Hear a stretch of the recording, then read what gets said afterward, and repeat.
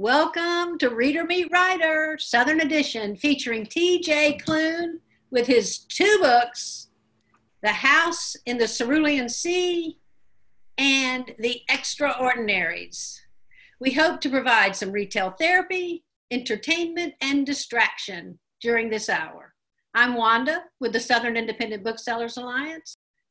And now to today's event. T.J. Klune is a Lambda Literary Award-winning author, Into This River I Drown, and an ex-claims examiner for an insurance company. His novels include the Green Creek series, The House on the Cerulean Sea, and The Extraordinaries, coming out in July. Being queer himself, TJ believes it's important, now more than ever, to have accurate, positive, queer representation in stories. Hello, TJ.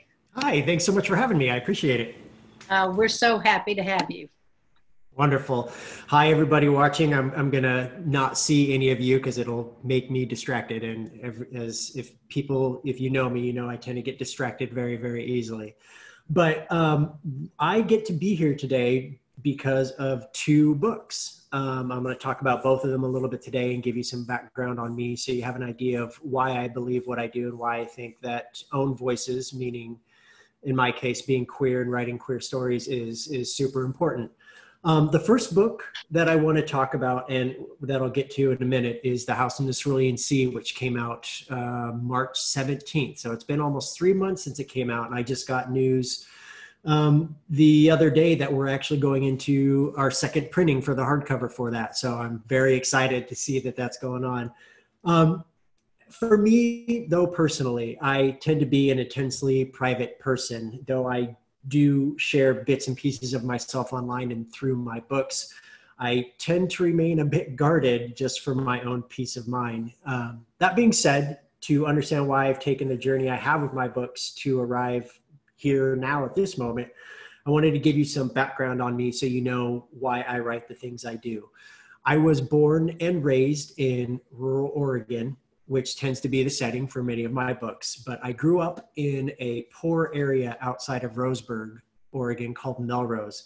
I lived out in the middle of nowhere, basically in farmland, which, if you are, as I was, the loud, over-talkative, slightly effeminate kid, it doesn't do well in such places.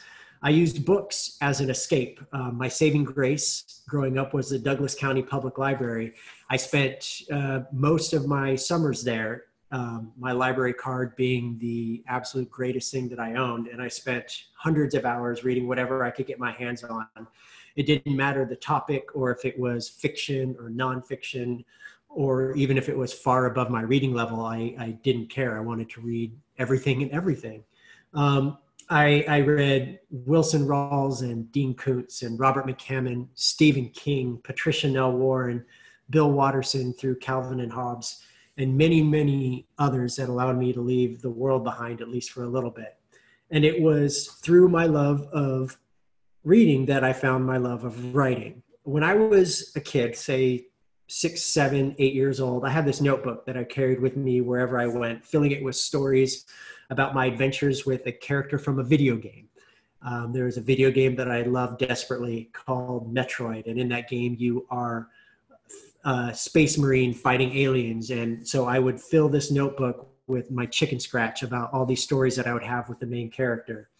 I began to move away from writing about existing stories to writing original work. One of my best memories, and it's something that has stuck with me to this day as I've gone on my writing journey, is from 7th grade. I had two teachers in 7th grade. They were Mrs. Bentz and Mrs. Pfeiffer. They gave us this assignment where we had to take a memory we had and turn it into fiction, and to tell a comedic story. I can't exactly remember what I wrote about, but what I do remember is as watching Mrs. Bentz reading our stories while we all sat doing other work. And I was getting very sweaty because I could see my very identifiable New Kids on the Block folder getting closer and closer to the top. And when Mrs. Bentz finally started reading mine, I was panicking. I try not to show it. Imagine being an 11, 12-year-old trying to be subtle, and it just doesn't work. I watched her out of the corner of my eye. She started chuckling, then laughing louder and louder. And then she pulled over Mrs. Pfeiffer to read. By the end, they were laughing so hard they were crying. They told me that they loved this story. And it was then that I realized that there was power in the written word, that it could bring joy and happiness to others. In my last class with them, they told me they couldn't wait till the day they saw a book with my name on it on the store shelves. And to date, I have actually published over 20 novels, from contemporary to science fiction to fantasy. I worked my butt off, and in 2016, I was able to quit my job of 10 years at an insurance company to write full time. It was one of the scariest decisions I've ever made, but it was important to me, not just because I wouldn't be chained to a cubicle working at an insurance company whose lizard commercials you probably all know and despise, but because of the stories I'd have more time to tell. The through line for all of my books is that they're about queer people from all walks of life. That's important to me. Own voices authors, especially now more than ever, are a necessity. We need queer people telling queer stories, but not just for queer people. They're for everyone who wants to read them. Fast forward to 2017, and I wanted to try something just a little bit different. So I wanted to see what else was out there in the publishing world. I had been with an indie publisher since 2011, and I felt like I was getting a bit stifled, like I wasn't having the room to grow that I wanted. And the thing that I wanted the most was to not become the best writer in the world, but become the best writer I could be. And I think there's a very big difference with that. So I wrote 2 books, one at the end of 2017 and one at the beginning of 2018, both of which are why I get to be here today. I contacted an agent who'd read one of my books previously and had reached out wanting to represent me. I wasn't ready for an agent at the time, so in my infinite wisdom, I said no. And she said, no, that's totally fine. Go do what you need to do. And so with these new books, I kind of had to go crawling back on my hands and knees saying, hey, do you remember me? I wanted to talk to you about some new stuff. And I gave her the books to see if we could be a good match. She read both of them, and through her hard work on my behalf, she signed me as a client and turned around, and 2 months later, I had 2 3-book deals with Tor and Tor Teen. I have a contract with them for 3 fantasy books that are geared, I guess, towards adults. And then I also have a 3-book YA series, which I'll talk about in a minute. This obviously was huge for me, just for me as an individual, but also I couldn't help but think that this is just going to mean so much for me for a wider audience, because my publisher, and what I love about Tor and Tor Teen and Macmillan as a whole, is that they understand the value of queer voices and is affording me an opportunity that I couldn't have envisioned in my wildest dreams. The first book that I want to talk about is The House in the Cerulean Sea. This is it's been described, and I think my favorite thing that I've heard about it is that it feels like a literary hug, which is something that I think that we all need now more than ever. Cerulean is a whimsical standalone novel following the character of Linus Baker, a by-the-book caseworker for the department in charge of magical youth. He is set on a top secret assignment to an orphanage on Marsyas Island, where he's charged with determining whether 6 dangerous magical children are likely to bring about the end of the world. He is sent to investigate them all, but Arthur Parnassus, the charming and mysterious master of the orphanage, will do anything to keep the children safe, even if it means the world will burn. The House in the Cerulean Sea is a story about queer love, found family, and seeing people for who they really are instead of what the world wants them to be. While Linus, a fussy man in his 40s who lives by the rules, is the narrator, the children he comes into contact with are the true stars of the book, as many people have told me after they've read it. The children are Talia, who is a girl garden gnome with a long flowing beard and a propensity to threaten anyone she thinks will hurt her family by preemptively digging their graves in her garden. A forest sprite named Fee, who distrusts anyone she doesn't know and can grow trees out of nothing. A wyvern, which is a small dragon, called Theodore, who hoards buttons underneath the couch. My favorite character, though, is an amorphous green blob named Chauncey, who wants to be a bellhop more than anything in the world and is made out of pure sunshine. Sal is the oldest of the bunch and the quietest. He also happens to be a shifter. I have another series of books I've written that's proven to be popular with my readers about werewolves. I didn't want to go that direction with that. So here, Sal is a were-Pomeranian.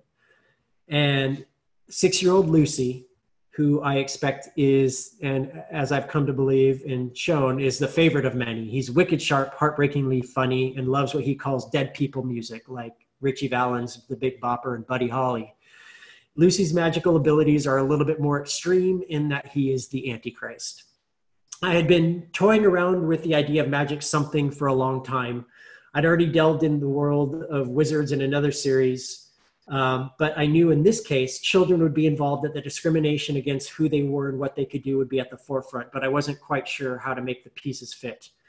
I had these visions of a Studio Ghibli aesthetic, which is an animation house out of Japan, by way of Tim Burton, with more than a little pinch of Edward Gorey thrown in the mix. I have this print hanging above my writing desk of the Gashly Crumb Tinies. And the more I looked at it, the clearer the picture became in my head. I decided to start by researching orphanages in the 19th and the 20th century, which, as per usual for me, led to my favorite website in the entire world, Wikipedia. Now, I love Wikipedia more than I can say, and I can spend hours on it clicking through articles until I'm nowhere near the topic I started out reading about. Through my research, I ended up on the subject of something called the 60s scoop. Beginning in the late 1950s, continuing through the 80s, the Canadian government took Indigenous children from their homes and put them into government-sanctioned facilities. The goal was to foster or adopt the children out to primarily white middle-class families in Canada, the US, and Europe. It's estimated that by the time the practice ended, over 20,000 children had been taken from their homes.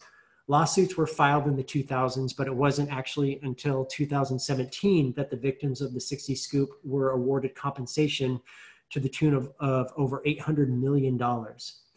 I think, and this is, when I sat down to write this presentation months ago, the world was not in the place it is now. Especially today, what we're seeing in America and across the world. I think we're often in bubbles of our own making, and we tend to focus on the now, what's around us that has an immediate effect on our lives. It is, in my opinion, at least, a flimsy excuse for not knowing about the wider world. The more I researched, the more stories I found in the history of our own country and abroad about children taken from their homes because they were different. The basis of this was stark assimilation, to make those we didn't understand like us, because anything other than familiarity is terrifying. And so I sat down to write, careful with how I did so. It was important to me that I get this right because the onus was and is on me. I began to tell the story of children who came from magical families in an Orwellian society where the government sees all and knows all. These children were something to be feared because they were different and therefore needed to be corralled together and put into government-run orphanages overseen by employees called masters who answer to the caseworkers of the department in charge of magical youth. The story I started out to tell isn't quite the story that ended up with in the final version of The House in the Cerulean Sea. It changed on me, and for the better. While the book does deal with some heavier themes, it is a gentle comedic fantasy reminiscent of older works in the genre that we really don't see much anymore. I was, back then when I wrote it, desperate to see some good in the world and put kindness out through the written word. A little did I know that 2 years later, when the book actually finally came out, we would need that more than ever. If you had told me back in 2018 when I finished writing this book that we'd be in a worse off place than we were back then, I would not have believed it.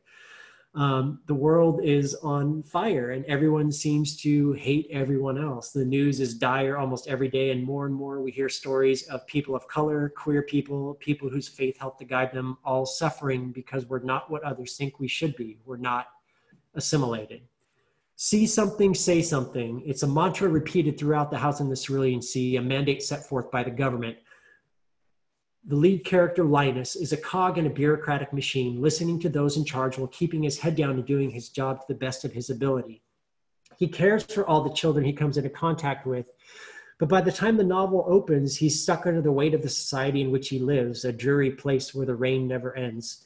It's not until he arrives at the orphanage on Marsyas Island, which is meant to be an homage to Dorothy stepping out of Kansas into Oz, and gets to know the people there, that he sees just how much he's gone through life with blinders on, doing what he was told because it was expected of him. He lives in a bubble.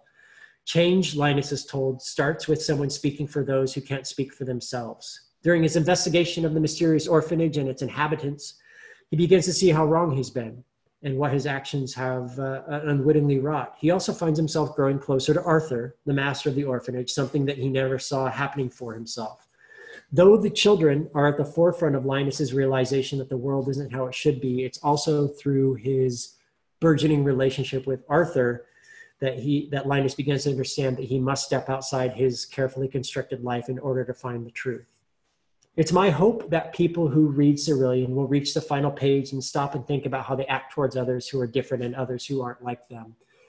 When I actually, right before the book came out, I told myself that if somebody got to the final page and was able to close it and they were able to breathe a happy sigh, then I've done my job.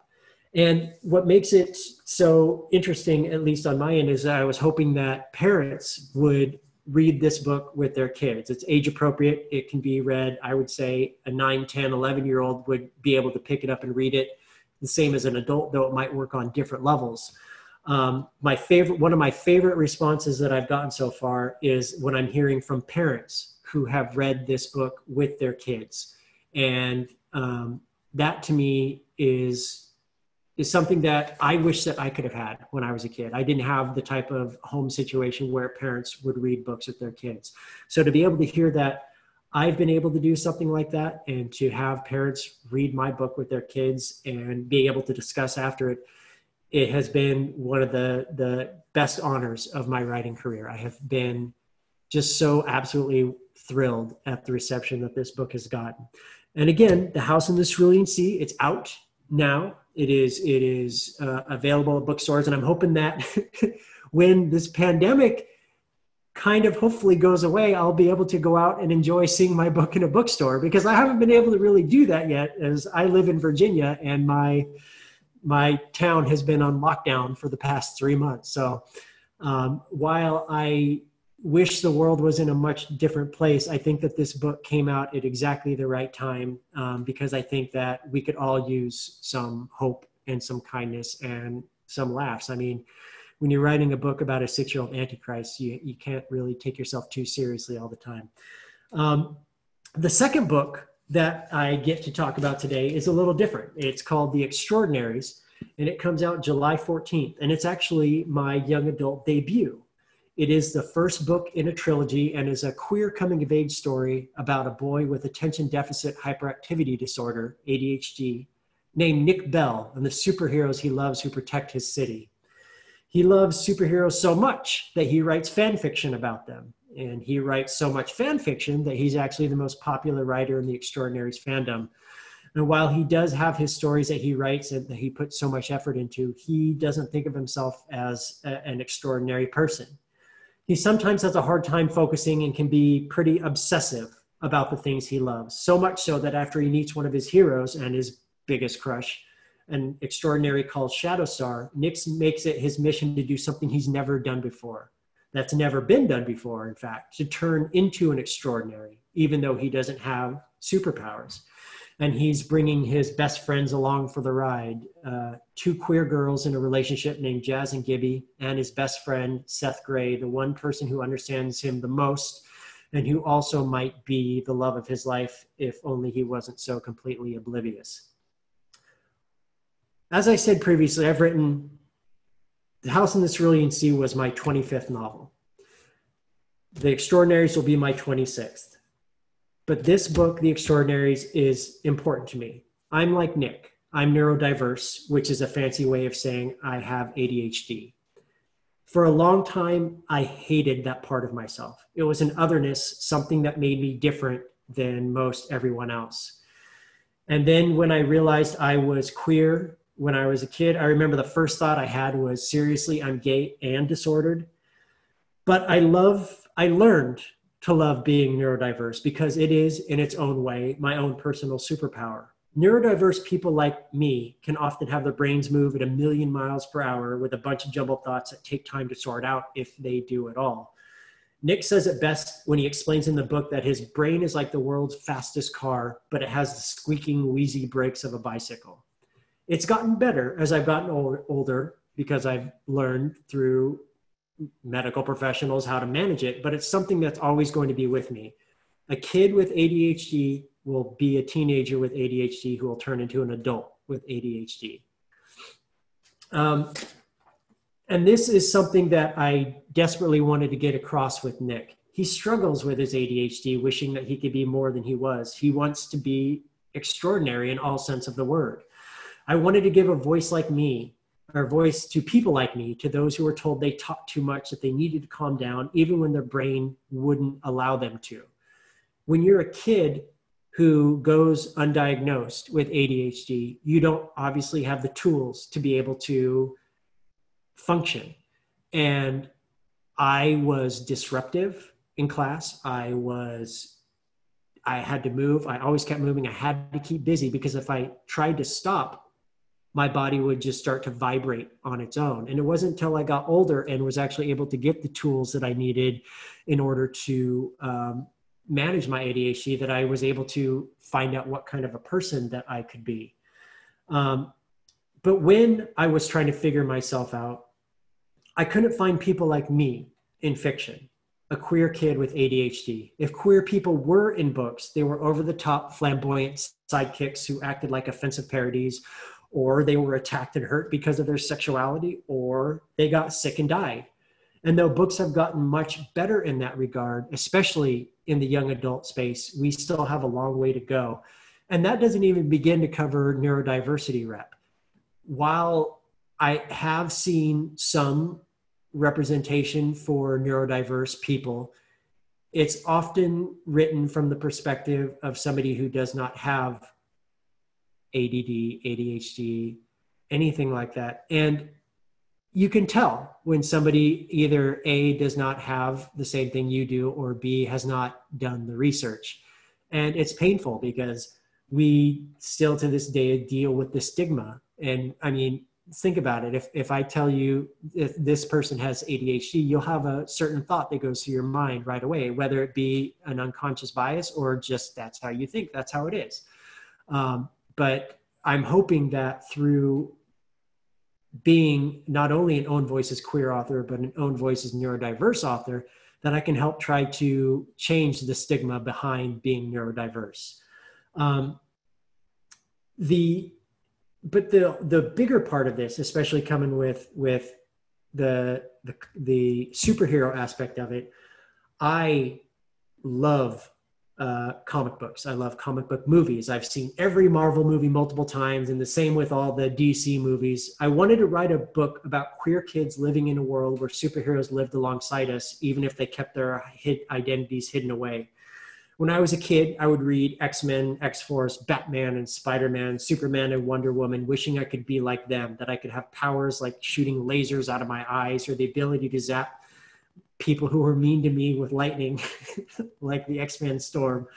And while I never quite learned how to make that happen, I decided to use my superhero brain to instead tell stories like The Extraordinaries, where superheroes saved those who needed help and stood up to those who were wrong. The Extraordinaries is not a coming out story. While the coming out trope has a very valid place in fiction, I didn't want to write that. I wanted to write about queer kids who were already out and who were all accepted by the parental figures who didn't give a crap about who their kids loved. It's important for me and I'm especially to say this now, there is no homophobia in the Extraordinaries. The reason being is because we live in 2020. And while the world currently right now is showing us how far we still have to go, the idea that I need to put, or that any author needs to put homophobia as a trope in their book just to have their characters go through some kind of obstacle, that doesn't sit well with me.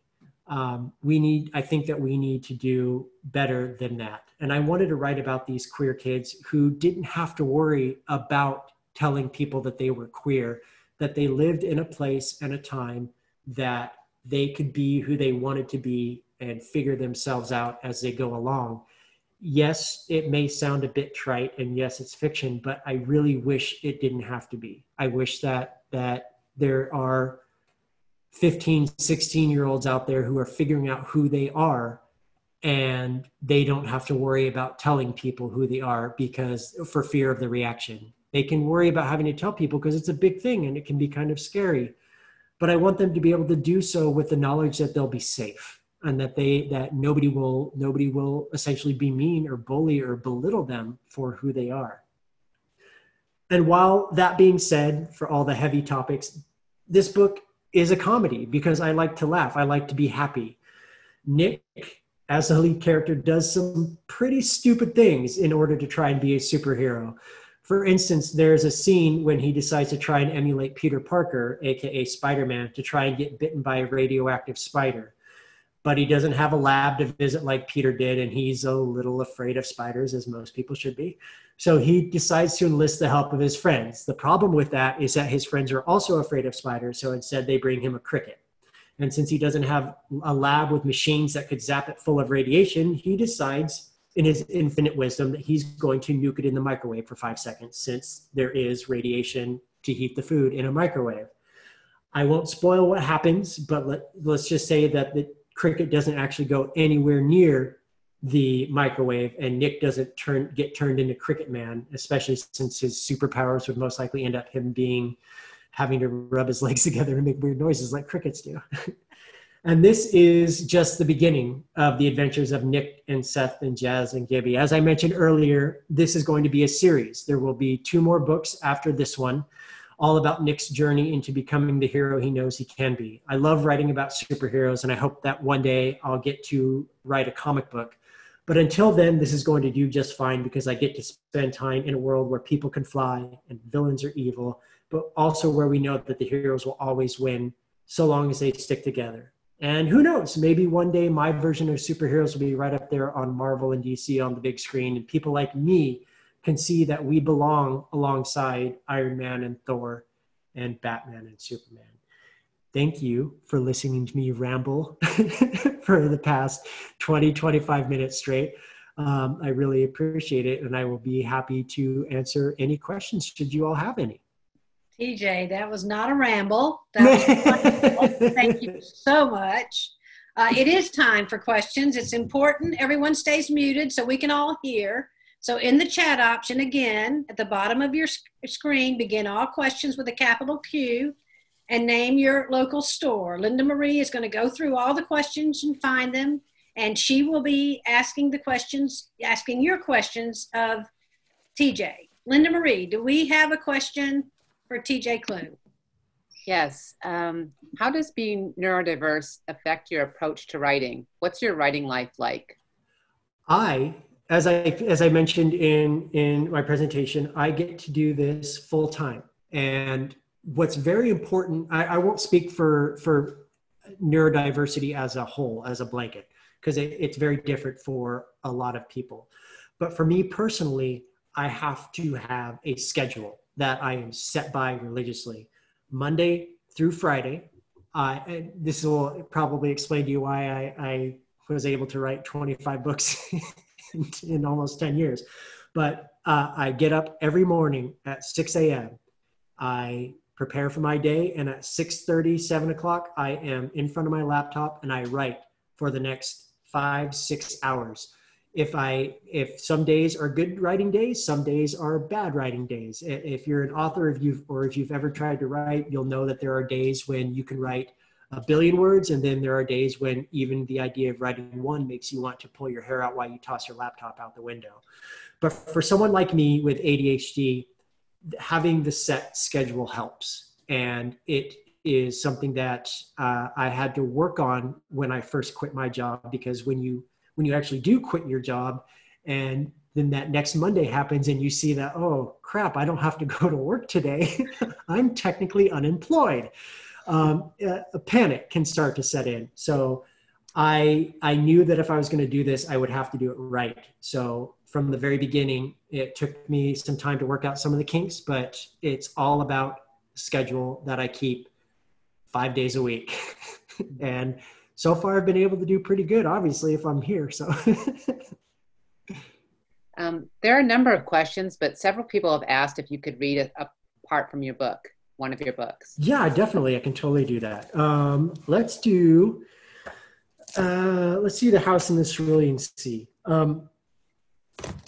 This scene is when Linus, towards the beginning of the book, he first arrives at the island. He doesn't know quite what to expect. And he has come to this house that's set on a cliff.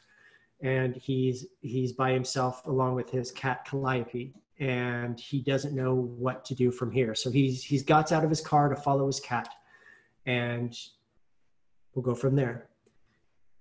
He followed the trunk of the tree down to the ground where he saw a little statue, a garden gnome. How quaint, he murmured as he moved toward the tree. The statue was bigger than the ones he'd seen before, the tip of its pointed cap about waist high. It had a white beard and its hands were clasped at its front. The paint job that had been done on the statue was remarkably detailed, almost lifelike. The eyes were bright blue and his cheeks rosy. Strange statue, aren't you? He said, hunkering down in front of it. Had Linus been in his right mind, he would have noticed the eyes. However, he was tired and out of sorts and worried about his cat. Therefore, the noise that came out of him wasn't that surprising when the gnome statue blinked and said rather haughtily, "You can't just say that about someone like that. It's rude. Don't you know anything?" His strangled scream was loud as he fell backward, hand digging into the grass beneath him. The gnome sniffed. "You're awfully loud. I don't like it when people are loud in my garden. If you're loud, you can't hear all the flowers talking." And she, because she was a she, beard and all, reached up and straightened her cap. Gardens are quiet spaces. Linus struggled to find his voice. You, she frowned. "Of course I'm me. Who else would I be?" He shook his head, managing to clear the cobwebs before landing on a name. "You're a gnome." She blinked owlishly at him. "Yes, I am. I'm Talia. Are you Mr. Baker? If you are, we've been expecting you. If not, you're trespassing and you should leave before I bury you here in my garden. No one would ever know because the roots will eat your entrails and bones." She frowned again. "I think. I've never buried anyone before. It would be a learning experience for the both of us." Thank you. Really good. We have one viewer from South Africa. Oh, wow. Hello. Yes. Says, "I have an emotional attachment to certain characters in your books, like Tiggy, Gary, and Otter. I keep rereading them because I miss them. Have there been any characters you struggled to let go?" Yes. In The House in the Cerulean, there have been 3 books that I've written in my career where I have formed such a strong emotional attachment. Obviously I love my books. I love what I do and I love what I write, but there are 3 books that I've written in my career where I've finished the book and didn't want to change a thing. Obviously that's a lot of hubris on my part because editing changes a lot of things, and necessarily so. The first book that I felt that way came out in 2015, which is How to Be a Normal Person. And that book dealt with autism and dealt with asexuality. And the lead character of that is a man named Gus, who is one of my favorite characters I've written. Second book is The House in the Cerulean Sea because it made me happy. I was happy writing that book. And I think that if the author is happy when they're writing the book, I think that shows through the writing. The third book that made me as excited is something that will come out in 2022, which is also from Tor. And it is a big, grand adventure that I can't wait for people to read. Cool. Another viewer asks, because you mentioned Gus, Will we see more Gus in the future How to Be series? No, I've finished with that series. I wrote the first book, and as my readers will know, I said, I'm never writing a sequel to that. Stop it. And then I turned around a few years later and wrote a sequel to that. So now I'm saying, no, I'm not writing another sequel, but who knows what I could do in like 3 or 4 years' time. But in all seriousness, I loved where I left those characters, and I want to be able to move on to different stories that I can't wait to tell. Do you prefer to write for middle grade, young adult, or adults? I think every single one has its advantages, but if I had a preference, it would probably be adult, because I've been very careful here, but I tend to have a sailor's mouth. I tend to curse left and right. And when you're writing YA and for even younger, you really don't get to do that so much. So I just for my own preference and own peace of mind, I tend to prefer writing adult fiction. But with this YA, my YA debut coming out next month, it's opened a whole new world for me. And I'm so excited to see what people think. A fan of Ernest and Hadley books asks, what made you want to get into writing YA books? It basically boiled down to not having people like me. As I said previously, the YA is at the forefront of diversity. That is, I think everybody, booksellers, librarians, authors, everybody can agree to that. YA is the forefront of diversity. And I hope that adult fiction will follow that. But the reason that I wanted to write a YA book, aside from wanting to write about superheroes, is wanting to put a queer, neurodiverse character at the forefront of a story, because we don't get to have that. Queer kids with ADHD, we really don't get to have that kind of positive representation, because there are people out there who are teenagers who are struggling. Maybe they don't know they have ADHD. Maybe they were like me and went undiagnosed for far too long. And I want to give them an opportunity and a chance to find this book and say, this is like me. This is a character that I can see myself in. Many of you watching probably know of the queer initiative for young people called It Gets Better that came out a few years ago. And It Gets Better campaign, if you don't know, was basically saying, hey, kids, it sucks for you right now, but it'll get better down the road. And it really, while I understood the message that was being conveyed, I couldn't help but think, why can't it be better now? Why do we have to say, hey, kids, don't worry about how you're feeling now. In a few years, you'll be out in the real world and everything will be fine. We're much nicer out here. That bothers me. And I want to be able to have these conversations and being able to give these kinds of stories to kids who need them now, not later. Linda Marie, we have time for one more question. Was there a character in Cerulean Sea who grew into much more than you planned? Yes, Fee. Fee is the haughty forest sprite who in the initial draft of The House in the Cerulean Sea didn't get to have the limelight as the other 5 kids do. Each of the kids has their very own distinct arc, and they have their own very distinct personality. But for some reason, I let Fee fall by the wayside. And when the book went into edits, my editor, my lovely, lovely editor, Allie, said, hey, we need to pay some attention to Fee. We need to bring her about and put more. So I actually wrote an entire new scene that wasn't in the initial drafts of the book, centered around her and the main character Linus, where after they go on a kind of adventure, Linus follows her and her mentor out into the forest, and he watches as she grows trees. And this particular type of tree that she grows is actually a real tree in the real world. They're clones of each other, essentially. And they think it's one of the oldest organisms on this earth. So essentially, when you see all these trees that are very distinct, they have white bark with bright golden leaves, and you see them, they all grow in groups. But what you don't necessarily know is that they are clones of each other. And that even if you were to chop them all down, there's a massive root system underneath that grows and will replace the clones. And they will be exactly the same tree that they were before.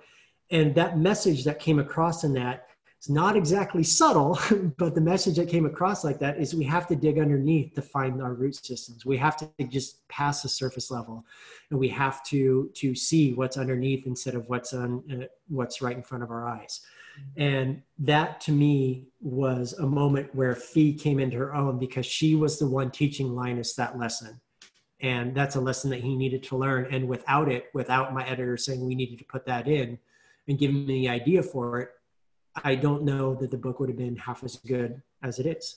And I think that Linus and Fee grew as characters and with each other. And I was able to give her her very own distinct voice at that point.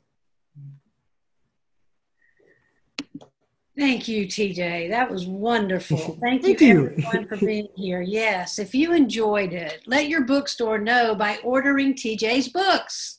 Please do. And I want to say one thing real quick too. Yes. Thank you to all the indie booksellers and librarians who have hand sold my books or recommended my books, because without you, there would be no me, there would be no us. And so I totally 100% appreciate everyone that does what they do, because you talk me up and that makes me happy. So thank you. It makes me so happy too, but it helps so much, TJ, when you write great books. That helps so much. Thank you. Yes.